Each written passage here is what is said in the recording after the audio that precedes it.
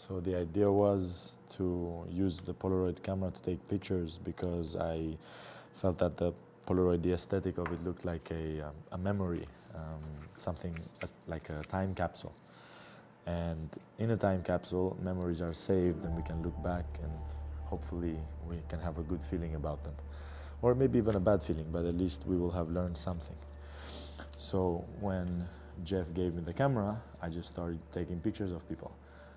One happy, one a bit more serious, to show a story of the people, and also to reflect the people that we see here every day, because the school always, markets itself with nice pictures, but I wanted pictures that were more candid, more real, more realistic of what I see every day, that reflected the mood of the school and the reality that we have. So that's how it started. It's taken the whole semester, the whole of last semester, and it's taking more than I wanted, but I have met so many new people, I have made so many new connections through this, and I'm very happy with that.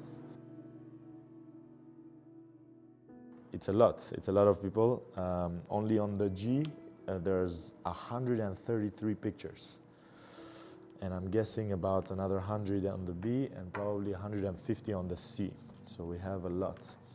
And the idea was not even to have a GBC at first, it was to have a lightning, to make a collage of the Polaroids to have a lightning show on the wall. But that proved problematic, so we changed it. And we made it a GBC in block letters, which I think is also very good. So hopefully it will come out well.